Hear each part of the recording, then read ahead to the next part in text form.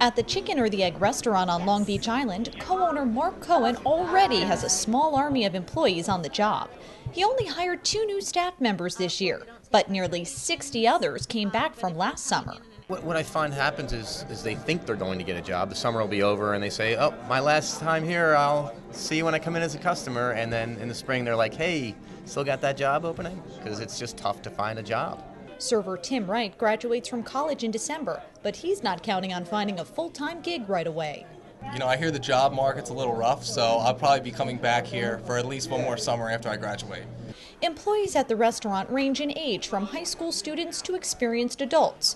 Cohen's seen an influx of a different kind of applicant in recent years, and the economy may be the reason. I've noticed a flurry of older applicants, more experienced applicants. I've got people that are just way too qualified for these positions coming in and applying for jobs. Hi, I was just wondering if you guys are hiring. Nursing student Kate Muha senses the competition. I applied for a nursing job as well, and there's definitely people who are more qualified have been looking for taking lower jobs, I think, and it's been harder for us, especially college students, I think, and people just graduating. She's hopeful she'll land a job at Country Kettle Fudge, but there's only 10 slots open. The manager encourages past employees to come back every summer.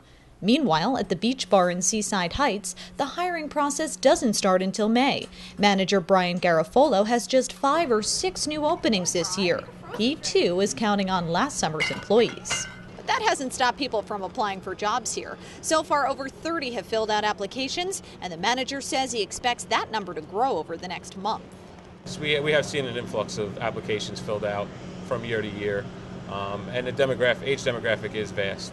In Point Pleasant Beach, there are about 800 job openings at Jenkinson's Boardwalk. Over 1,000 people visited their 2 job fairs. We do hire everywhere from a 14-year-old to we have several seniors. Having, more senior employees is great because we are still open after the kids go back to school. There were more than 38,000 jobs added in the hospitality field last summer. Officials hope that will be repeated this year. For NJ Today, I'm Lauren Wonko on Long Beach Island.